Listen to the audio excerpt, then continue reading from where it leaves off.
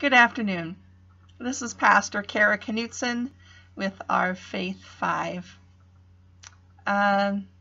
Today I'm going to share a bummer, and I think what happened in Minneapolis with the police brutality and the beating was deplorable. And I have so many emotions going inside of me. I'm very angry. I'm very sad. And these types of events that are taking place just cannot continue. And I don't know what the answer is. But I feel like I need to speak out and say that I just very strongly feel that the actions that were taken cannot be condoned. So I don't know if it's going to take writing to the police precinct or writing to the governor or the mayor, but something needs to change. And I think we as people of faith, part of our call, as I understand it, is to speak up and advocate for those who are in a vulnerable position for whatever reason. And I want to read from Amos chapter 5, verses 21 to 24.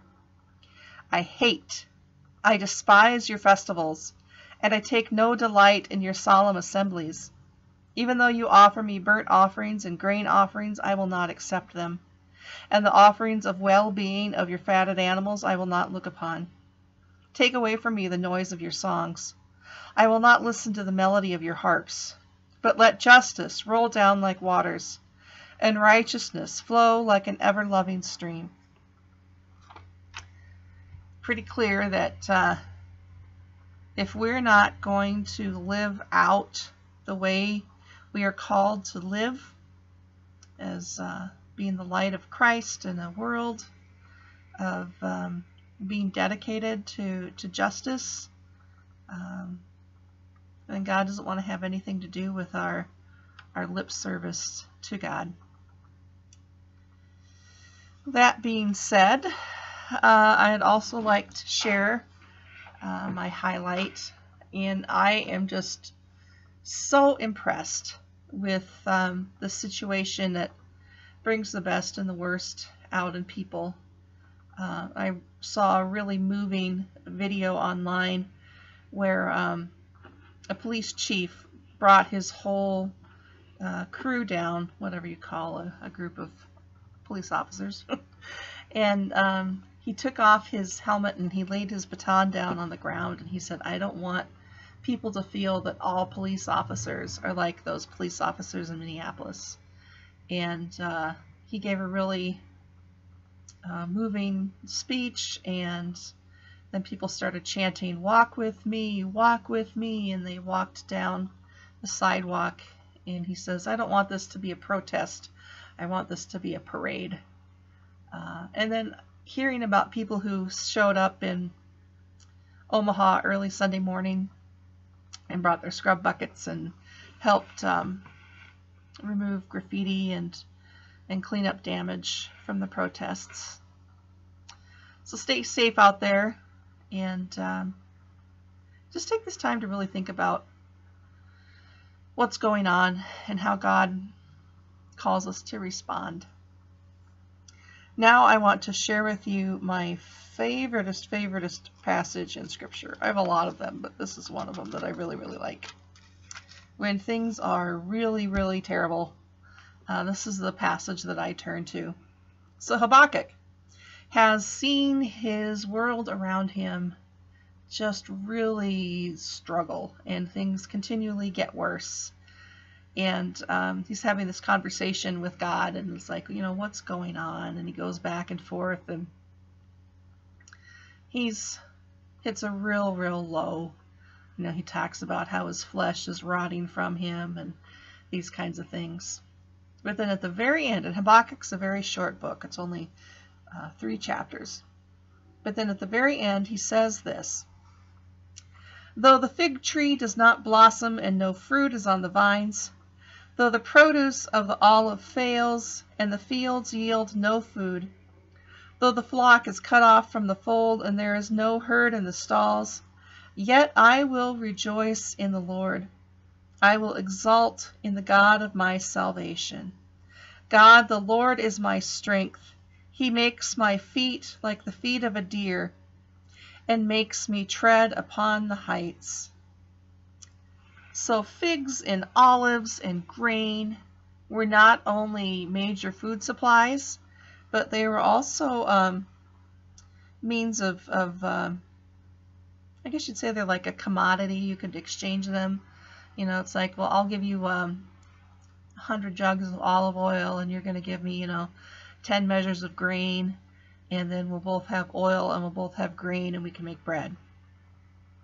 So it'd be like saying, though the oil supplies dwindle and there's no bread on the grocery shelves and there's no corn in the fields, there's no cows or pigs to be bought, and things are looking really, really bad.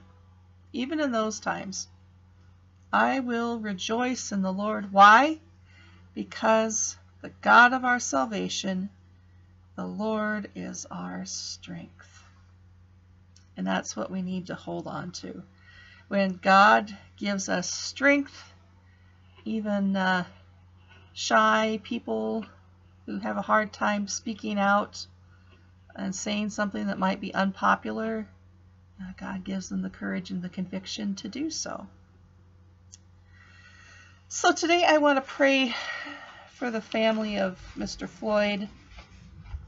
I want to pray for our country, for people of color, and how those of us who are not of color can stand beside and advocate for and empower. So let us pray. Dear God, be with us. We have seen evil in our sight. The breath that you use to animate and fill the church has been snuffed out of a man who is a child made in your own image. Forgive us, God. Help us, lead us, guide us into how we can be those that stand up and take a stand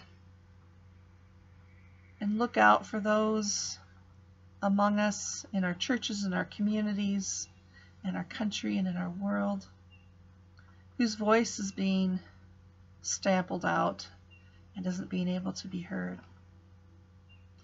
Give us the courage and the power to use our privilege to help others who are stuck and victimized. We thank you for the example of the goodness that lies within people that comes to the surface in a time like this. Help us, God. In your name we pray. Amen. You are a child of God, beloved and known. Peace be with you.